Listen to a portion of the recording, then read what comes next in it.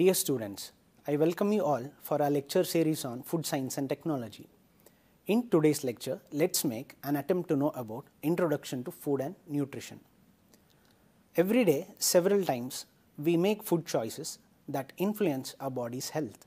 These choices may benefit or harm our health, and over a long period, the results become important. A proper diet is essential from the very early stages of life for proper growth, development, and to remain active. Food consumption, which largely depends on production and distribution, determines the health and nutritional status of the population. The following aspects will be studied under Introduction to Food and Nutrition. 1. Basic terms used in the study of food and nutrition. 2. Nutrients. 3. Food groups and functions of food. 4. Dietary reference intakes. 5. Relationship between food, nutrition and health. And 6. BMI and nutritional status. Let's start with our first topic, basic terms used in the study of food and nutrition. So the first word is health. Health is defined by the World Health Organization as the state of complete physical, social and mental well-being, and not merely the absence of any disease and infirmity. The essential requirements of health include the following: optimal growth and development, maintenance of structural integrity and functional capacity of the body, ability to withstand the process of aging with minimal loss of ability, ability to fight diseases as shown by resisting infections, preventing the onset of degenerative diseases, and resisting the effect of environmental pollutants and toxins. Foods. Now, foods are products derived from plants or animals that can be taken into the body to yield energy and nutrients for the maintenance of life and the growth and repair of tissues. The next word is nutrition.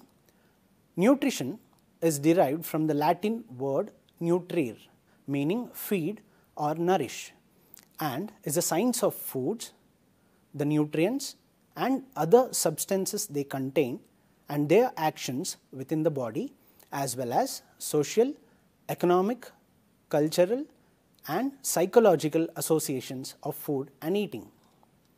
Nutrients. Now, nutrients are chemical substances obtained from food and used in the body to provide energy, structural materials and regulating agents to support growth, maintenance and repair of the body's tissues. Nutrient requirements. Nutrient requirements are defined as the minimum amount of the absorbed nutrient necessary for normal physiological functioning of the body. Nutritional status. Nutritional status is the health status of an individual as affected by the intake and level of nutrients and the ability of those nutrients to maintain normal metabolism. Malnutrition. Malnutrition means an undesirable kind of nutrition leading to ill health. It results from a lack, excess or imbalance of nutrients in the diet. It includes undernutrition and overnutrition. Undernutrition is a state of an insufficient supply of essential nutrients, and overnutrition refers to an excessive intake of one or more nutrients. Phytochemicals. Non-nutrient compounds found in plant-derived foods that have biological activity in the body. Foods with such phytochemicals providing benefits to health are called as functional foods. Balanced diet. A diet which contains different types of foods in quantities enough to meet the need for nutrients, as well as a small provision to meet the nutrients during a short duration of starvation. The daily diet must provide all essential nutrients in the required amounts, which vary with age, gender, physiological status and physical activity. A typical Indian balanced diet should provide 60 to 70% of energy from carbohydrates, 10 to 12% from protein, and 20 to 25% of energy from fat. The features of a balanced diet are: it meets nutritional requirements, develops maximum cognitive ability, prevents degenerative diseases, improves longevity, improves immunity, helps in coping up stress. The second topic is nutrients. Broadly, the nutrients are classified based on the amount required as macronutrients and micronutrients. Carbohydrates, fat and protein are called macronutrients because the body requires them in relatively large amounts, many grams daily. In contrast, vitamins and minerals are micronutrients required only in small amounts, that is milligrams or micrograms daily. Carbohydrates. Carbohydrates are either simple or complex and are major sources of energy. They provide energy of 4 kilocalories per gram. The simple carbohydrates, glucose and fructose, are found in fruits, vegetables and honey. Sucrose is found in sugar and lactose in milk, while the complex polysaccharides are starches in cereals, millets, pulses and root vegetables, as well as glycogen in animal foods.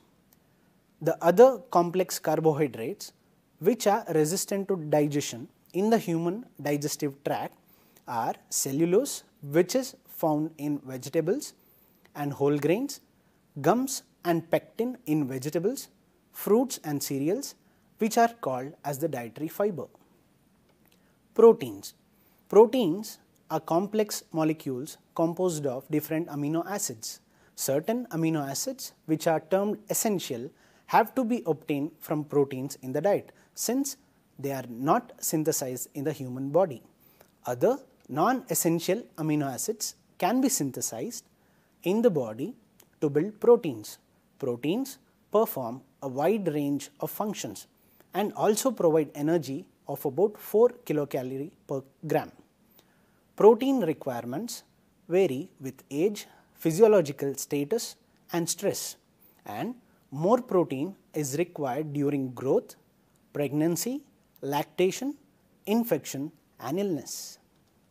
Animal foods like milk, meat, fish and eggs, and plant foods such as pulses and legumes are rich sources of proteins. Animal proteins are of high quality as they provide all the essential amino acids in right proportions, while plant or vegetable proteins are not of the same quality because of their low content of some of the essential amino acids. However, a right combination of cereals, millets and pulses provides most of the amino acids. Fat. Fats are a concentrated source of energy, providing 9 kilocalories per gram, and are made up of fatty acids in different proportions. Dietary fats are derived from two sources, which are the invisible fat present in plant and animal foods and the visible or added fats and oils, also known as cooking oil. Fats also serve as a vehicle for fat-soluble vitamins like vitamins A, D, E and K. It is necessary to have adequate and good quality fat in the diet for meeting the requirements of essential fatty acids. Diets should include adequate amounts of fat, particularly in the case of infants and children, to provide concentrated energy, since their energy needs are more compared to adults. Adults need to be cautioned to restrict intake of saturated fat. Examples are butter, ghee and hydrogenated fats, and cholesterol, which is found in red meat, eggs and organ meat.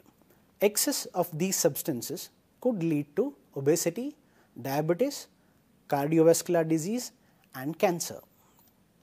Vitamins and minerals. So, vitamins are chemical compounds required by the body in small amounts. They must be present in the diet as they cannot be synthesized in the body. Vitamins are essential for numerous body processes and for maintenance of the structure of skin, bone, nerves, eye, brain, blood and mucous membranes. They are either fat soluble or water soluble.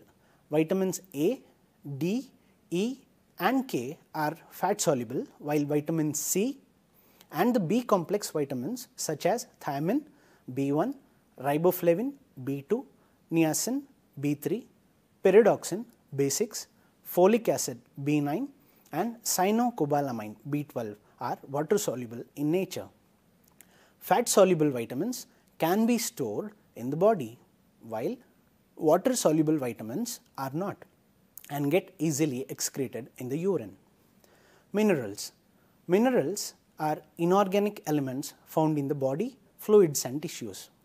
The important macro minerals are sodium, potassium, calcium, phosphorus, magnesium and sulfur, while zinc, copper, selenium, molybdenum, fluorine, cobalt, chromium and iodine are microminerals. Minerals are required for maintenance and integrity of skin, hair, nails, blood and soft tissues. They also govern nerve cell transmission, acid-base and fluid balance, enzyme and hormone activity as well as the blood clotting processes. Water. Water is a crucial element that provides the environment in which nearly all the body's activities are conducted. Several foods and large proportion of the human body is made up of water. It participates in many metabolic reactions and supplies the medium for transporting vital materials to cells and carrying waste products away from them. And the next topic is food groups and functions of food. The balanced diet, as defined earlier, can be achieved through a proper blend of foods from the basic 5 food groups. The 5 food groups plan based on the nutrient content and biological classification helps to plan menu, which helps to achieve proper nutrient intakes. The 5 food groups are as follows. Food group 1, cereal grains and products. This includes foods like rice, wheat, ragi, bajra, maize, jowar, barley, rice flakes, wheat flour, oats, etc. And the main nutrients provided are energy, protein, invisible fat, vitamin B1, vitamin B2, folic acid, iron and fiber. The next food group is pulses and legumes. This includes foods such as Bengal gram, black gram, green gram, red gram, lentils, whole as well as the dals, cowpea, peas, rajma, soya beans, etc. The main nutrients provided are energy, protein, invisible fat, vitamin B1, vitamin B2, folic acid, calcium, iron and fiber. The next food group is milk and meat products, which includes foods such as milk, curd, skim milk, cheese, paneer and meat products include chicken, liver, fish, egg and meat. The main nutrients provided are protein, fat, vitamin B2, vitamin B12, calcium and phosphorus. The next food group is fruits and vegetables. Fruits include mango, guava, ripe tomato, papaya, orange, sweet lime, watermelon, etc. Vegetables include greens such as amaranth, spinach, drumstick leaves, coriander leaves, mustard leaves, fenugreek leaves and other vegetables such as carrots, brinjal, lady's fingers, capsicum, beans, onion, drumstick, cauliflower, etc. The main nutrients provided are vitamin C, fiber, invisible fats, carotenoids, vitamin B2, folic acid, calcium, iron, fiber and a variety of phytochemicals. The next food groups are fat and sugar, butter, ghee, hydrogenated oils, cooking oils like groundnut, mustard, coconut, sunflower, palmolive, etc. come under fats, and sugar, jaggery under sugars. So, the major nutrients provided are energy and fats. Foods are also classified according to their functions in the body into the following groups. The first group is energy yielding foods. Foods rich in carbohydrates and fats are called energy yielding foods. They provide energy to the body processes essential for continuance of life, to carry out various activities, and to convert food which we eat into nutrients in the body. Cereals, roots and tubers, dried fruits, oils, butter and ghee are all good sources of energy. The next group is body building foods. Foods rich in protein are called body building foods. These foods help to maintain life and promote growth. They also supply energy. Milk, meat, eggs and fish are rich in proteins of high quality. Pulses and nuts are good sources of protein, but the protein is not of high quality. The next group is protective and regulatory foods. Foods rich in protein, minerals and vitamins are known as protective and regulatory foods. They are essential for health and regulate activities such as maintenance of body temperature, muscle contraction, control of water balance, clotting of blood, removal of waste products from the body to maintain heartbeat. Milk, egg, liver, fruits and vegetables are protective foods. Food also has other functions such as social functions. Food has always been the central part of our community, social, cultural and religious life. It has been an expression of love, friendship and happiness at religious, social and family get-togethers. The next function is psychological functions. In addition to satisfying physical and social needs, foods also satisfy certain emotional needs of human beings. These include a sense of security, love and acceptance. For example, preparation of delicious foods for family members is a token of love and affection. The next topic is dietary reference intakes. The results of research studies in the field of nutrition are used by scientists or researchers to derive standards. These standards explain the amounts of individual nutrients required by healthy individuals of all age groups for supporting health. Such standards are collectively called as dietary reference intakes, which is an umbrella term for the following individual values. So, the first value is estimated average requirement or EAR. The estimated nutrient requirement that is adequate in 50% of the population studied is known as EAR and is used to develop the recommended dietary allowances. Now, let us see recommended dietary allowances or RDA. They are estimates of nutrients to be consumed daily to ensure the requirements of all individuals in a given population. RDA is adequate for 97 to 98% of the healthy population, and there are separate values for physiological groups such as infants, preschoolers, children, adolescents, pregnant women, lactating mothers and adult men and women, taking into account their physical activity also. RDA also includes a margin of safety to cover variation between individuals, dietary traditions and practices. The next unit is adequate intake or AI. For some nutrients, there is insufficient knowledge to determine an estimated average requirement, which in turn is needed to set an RDA.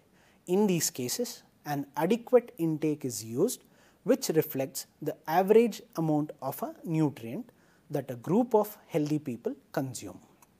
The next unit is tolerable upper intake levels or UL. It is the maximum intake of a nutrient that is not associated with adverse side effects in most individuals of the healthy population.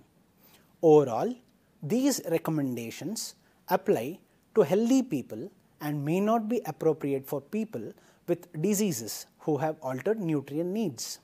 Care should be taken to consider country-specific recommendations while deciding the nutrient requirements. We'll move on to the next topic, which is relationship between food, nutrition, and health. Diet has always played a vital role in supporting health. Good nutrition impacts greatly on the general well-being of people. Food choices influence the health and well-being of individuals. Malnutrition occurs when there is an imbalance in nutrients consumed and utilized.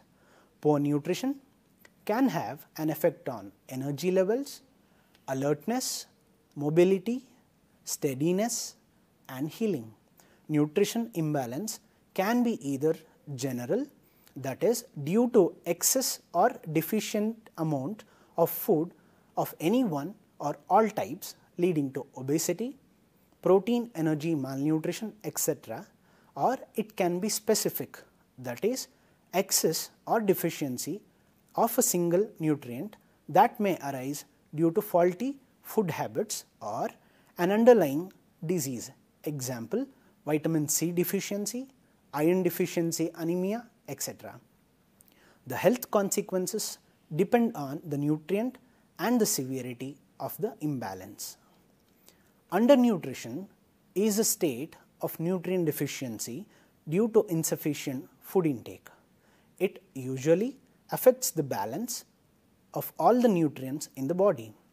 Poor diets, when combined with poor health, can lead to serious health and nutritional problems such as decreased immunity, frequent infections, hormonal changes, diminished fat-free mass, decreased work efficiency, poor growth in children, increased expenses for medical care, and overall decreased quality of life. Now let's see what overnutrition means. Overnutrition is the opposite of undernutrition and occurs due to frequent or habitual consumption of nutrients by eating too much food to the level that it becomes dangerous to health. Although most nutrients can be harmful in excess, the danger of overnutrition relates to carbohydrates and fats. Obesity is an extreme form of overnutrition resulting from an accumulation of excessive amounts of body fat. Obesity increases the risk of chronic diseases including type 2 diabetes, hypertension or high blood pressure, stroke, heart disease, cancer, joint problems, liver problems, difficulty in breathing, and decreased mobility. The health consequences of these conditions range from premature death to disabilities. Thus, with proper food choices, leading to a good nutrition can have the following benefits. 1. Promotion of optimal growth and development of children. 2. Reduced risk of developing chronic diseases such as cardiovascular diseases, cancer, diabetes, obesity, osteoporosis, iron deficiency, and dental caries or cavities. And 3. Obtaining a healthy and productive life. Now we'll move on to the last topic, BMI and nutritional status.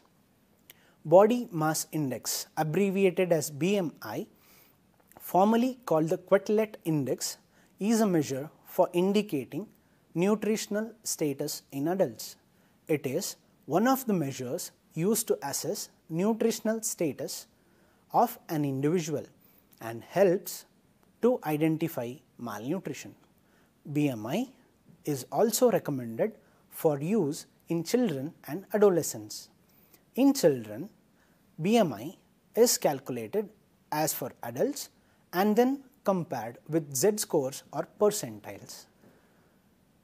Now BMI, let's see the definition.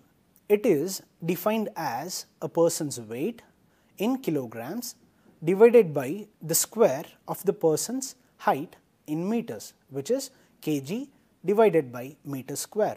For example, an adult man who weighs 70 kg and whose height is 1.75 meters will have a BMI of 22.9, that is 70 kgs divided by 1.752 into 1.752, which will give a value of 22.9 kg per meter square.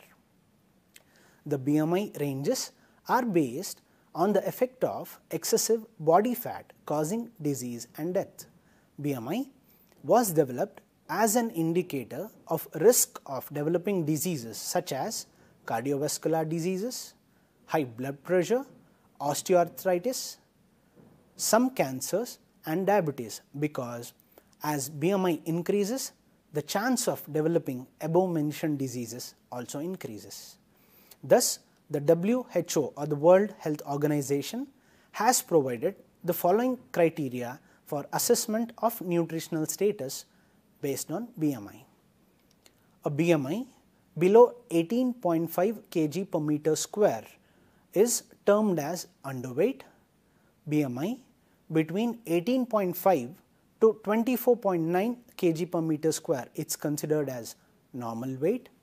A BMI between 25 to 29.9 kg per meter square is considered as pre-obese. BMI between 30 to 34.9 is considered as obesity grade 1. A BMI between 35 to 39.9 is considered as obese class 2, and BMI above 40 is considered as obese class 3. Thus, the conclusion is nutrition is a basic human need and a prerequisite to a healthy life. Foods provide nutrients, the substances that support the growth, maintenance and repair of the body's tissues. A proper diet is essential right from the womb to every stage of life to attain a good growth, development and to remain active. Individual food choices influence health both positively and negatively. A proper balance of food selected over time can make an important contribution to the health of an individual. Thank you.